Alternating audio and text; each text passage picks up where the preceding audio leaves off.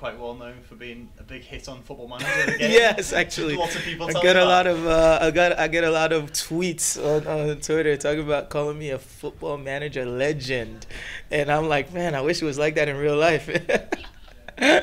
but yeah, that's cool. That's cool. I personally never played that, but I have a lot of friends that did, and they've told me about that, so that's pretty cool.